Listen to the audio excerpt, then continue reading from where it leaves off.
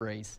5 games into the 2014 season, Notre Dame was third in the country in scoring defense under aggressive first-year coordinator Brian Van Gorder. 5 games later, the Irish seemed lost in last night's overtime upset and have reached historic lows on that side of the ball. The Irish gave up 43 points and 547 yards to a previously anemic Northwestern offense.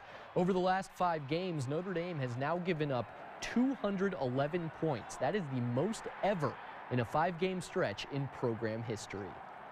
Obviously playing a lot of young guys that, are struggling, and they're doing their best, but, too many young guys on the field. I think it's our focus. We need to start focusing a lot more, we need to zoom focus into our responsibilities, really, and a lot of it goes to film study, figuring out what's going to come your way. Once you get that down, I feel like you'll be fine. They got to spend a little bit more time learning the game in the film room with some of the veteran guys, and we're going to do that. I'm going to make sure we do that this week. I'm taking that personally on myself, so if that happens, if there's any more mistakes in the future, you can blame me for those.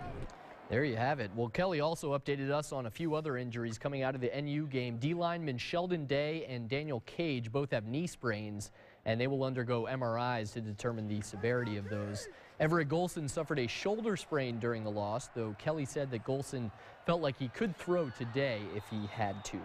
Up next for the Irish is a Louisville team averaging 31.5 points per game, though the Cardinals did lose their starting quarterback Will Gardner to a knee injury during their last game.